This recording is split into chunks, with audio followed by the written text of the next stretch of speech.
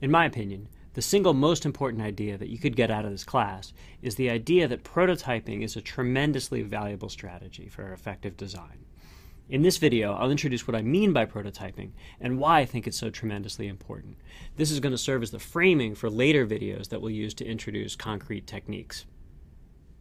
In this class, when we talk about prototyping, what we mean is rapidly creating an approximation of a design idea so that you can quickly get feedback and learn. Prototyping is the pivotal activity that structures innovation, collaboration, and creativity in design. Prototypes embody design hypotheses and enable designers to get feedback. It's what Donald Schoen calls a reflective conversation with materials. By trying things out and learning from that exploration, you're able to improve your design and be able to gain insights that you otherwise may not have. It's important to remember that the goal in prototyping is not the artifact, it's feedback. Build some prototypes, try them out, and use what you learn to try the next design. One way to think about a prototype is that it's a question rendered as an artifact. It's something that you make as a way of communicating with other stakeholders. These can be clients. These can be other people on your design team. These can be users of an interactive system. They can even be yourself.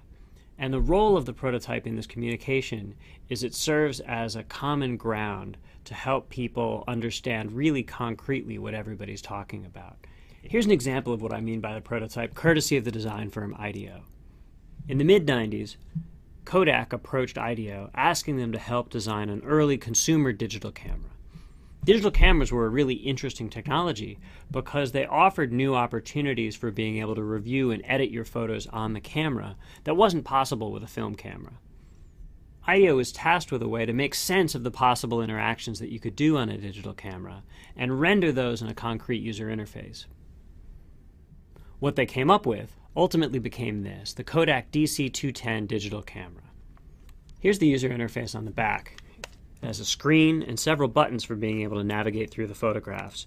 It also has a dial here for several modes and a zoom controller right here. Now let's look at the prototype on the screen. You'll probably notice some similarities, but also some differences. The prototype on the screen and the final product both have buttons. They have a screen. They're the same. There's similar functionality in each case. However, there's also some important differences between this prototype and this final version. The first one is that the prototype's a lot bigger. In order to be able to build a version quickly, they couldn't make everything miniaturized, so it takes up a lot more physical space. The layout is similar, but the scale has changed. Second, one of the most important things about a digital camera is that you'd be able to take it with you, that it's mobile. This prototype camera here had an umbilical cord going back to a Macintosh that actually ran all of the computations and interactions, so there was no computation on the device itself. And finally, this was a prototype of a digital camera where you couldn't take pictures. There's no lens, there's no photographic elements in this prototype. It's purely a way to understand better the back of camera interactions for reviewing and editing photos. And I think this is a really important point about prototypes, is that prototypes nearly always are and ought to be incomplete. To pop back up from that example, prototyping is a strategy for efficiently dealing with things that are hard to predict. And these hard to predict things are both things that you wonder whether they'll be an issue, but don't know what the answer is going to be, your known unknowns, and the things that you don't know and never even thought to think about. Those are your unknown unknowns. And what's valuable about prototyping is it helps you get back feedback quickly so you don't spend time heading down the wrong path. If you've ever taken an art class, you know the experience of sketching before you make a painting. This is not just for novices. Picasso did the same thing. One of the things that we know about human psychology is that people are notoriously bad at being able to estimate the space of possible outcomes. We often consider far fewer options than are actually likely to happen, and this is just as true in the financial world as it is in the creative world. For any complex system, whether it's finance or design, the interactions of all these different ingredients far dominate the things that you can easily predict, and consequently our intuitions are often wrong. The strategy that we're going to teach you in this class is to encourage you to focus on the goals of the design, rather than to think about a particular design itself and try and railroad that strategy forward. A classic novice error is to come up with one idea for a design. You think you got something that's super cool and just keep arguing for that particular option. Instead of having that concrete thing that you want to argue for, think about what you hope to achieve with that design idea. What's your goal there? In this class, we're going to teach you how to set goals early and evolve them and revise your designs using data. As Bill Buxton points out in his excellent book, Sketching User Interfaces, the kinds of alternatives that you're going to consider at different points in the design process are going to be different. Early on, you may be thinking about a really broad range of possibilities. And then you might narrow in for a little while. Then you might consider some alternatives and narrow in, and this alternating flare and focus is a hallmark of an effective design process. Later on in the design, as you get towards the final product, you're going to be thinking about small variations like fonts or colors or micro changes in layout. Early on, you might be thinking about much broader ideas like, is this going to be a mobile service or a desktop service? And what kind of thing is it going to be anyhow? Recognizing the need for and value of this oscillation can help you prepare for an effective design process. The Palm Pilot's design process provides us with a wonderful example of prototyping. The Palm Pilot was one of the first digital PDAs, personal digital assistants, and it helped you handle your to-do lists and calendar and contact information and notes.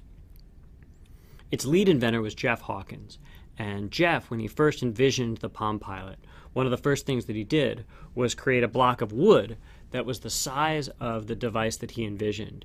And what he would do is carry this block of wood around with him, and he would use it as if it was a real device. So he would tap on it and enter information, add contacts, record things in his calendar, take notes, furiously scribbling the whole time. So what did Jeff and his team learn from this prototype? Well, they obviously didn't learn anything about the silicon or battery life or anything of the Palm Pilot because the whole thing was made out of wood. What they learned was about the form factor. And what we can see here is this is a great example of the rights and roles that a prototype can play in the design process. A prototype should not be required to be complete. It's going to be incomplete in strategic and important ways. It should be easy to change. Don't like the size of your Palm Pilot? Just cut it off a different size. And finally, it should get to retire. That when you move on to a later phase in the design process, you no longer need the early prototypes.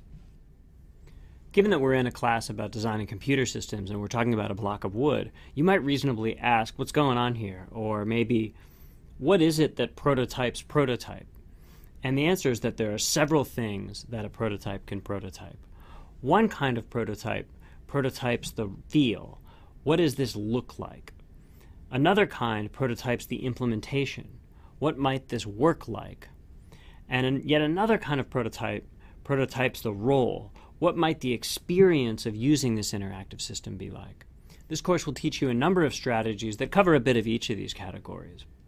You can plot a prototype in 2 dimensions. You can think about how much you learned from that prototype, and you can think about how long it took you to create it. And what you want to be able to do, especially early on in the design process, is to be able to maximize the amount of learning that you're being able to get from the prototype and minimize the amount of time that it's going to take you to create it. Because remember, a prototype is going to be incomplete, and it's going to be something that you're going to get rid of most likely at some point in the process. And so there's no point sinking a lot of time into something that you're soon going to throw away. Prototyping is not just for small things. When you're prototyping, you can think big, really big. Here's an example from Walter Dorman Teague, this guy right here. He is one of America's foremost industrial designers, and he's standing inside of one of the very first Boeing cross-country airplanes. And what he's doing is taking a look at the interior design that his company did for Boeing, and they still work with Boeing to this day. What's notable here is that you've got an interior of an aircraft, but there's no aircraft.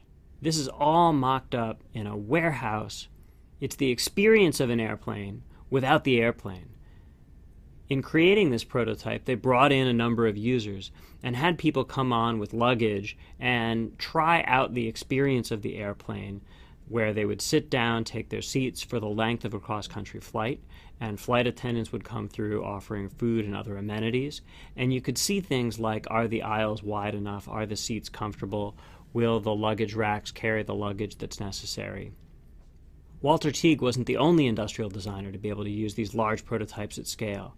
Many of the designers creating ocean-going vessels tried this same strategy of prototyping interiors in warehouses. And in fact, as Walter Isaacson's biography of Steve Jobs reports, when Apple was creating its first retail stores, they got some warehouse space outside of San Jose, and every week went to a fake retail store to try out the retail experience in advance of first opening it. And one of the things that biography reports about the retail experience at Apple was, by the virtue of prototyping it and trying out different configurations of the store, the Apple team realized that the stores could be configured around activities such as music rather than around individual products. And this significantly changed the layout of the Apple stores prior to their opening. Linus Pauling may be the premier chemist of the 20th century. He was awarded the Nobel Prize for his work on describing the nature of chemical bonds. What his work philosophy shares with that of professional designers is the practice of trying out multiple alternative ideas, approaches, and solution strategies. As he says here, the best way to have a good idea is to have a lot of ideas. And we see that here in 100 different prototypes that the design firm IDEO produced for Microsoft when it was creating its first mouse. There are a number of different form alternatives that explore symmetric versus asymmetric designs, ones that emphasize ergonomics versus others that emphasize style. And being able to see all of these alternatives and hold them in one's hand helped Microsoft figure out which design was the best fit for it to release the mouse with. For the geeks in the audience, you can think about this kind of rapid prototyping strategy that we're talking about as being kind of like simulated annealing, where you have a space of possible options. Some of them are better than others. And what often happens with serial iterative design is that you can hill climb to the best one, but local improvement isn't enough. You need to be able to hop around the design space and try wildly different alternatives.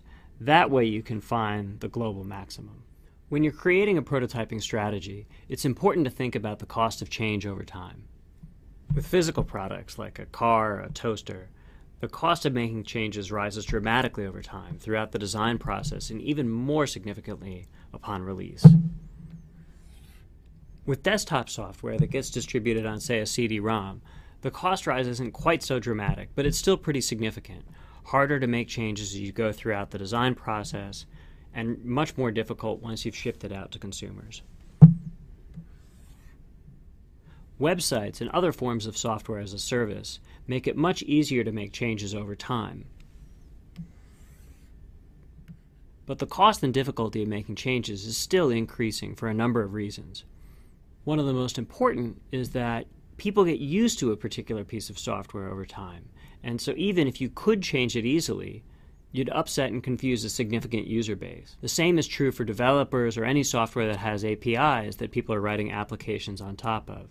Once people get used to it or have built things that rely on a piece of software, it becomes more difficult to change. Altogether, what this means is that you want to create a design process where you're making your biggest changes early,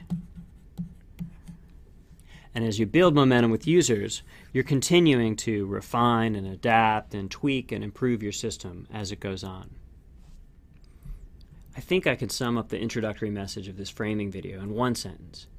It's that prototypes are questions. Ask lots of them. We'll see you next time.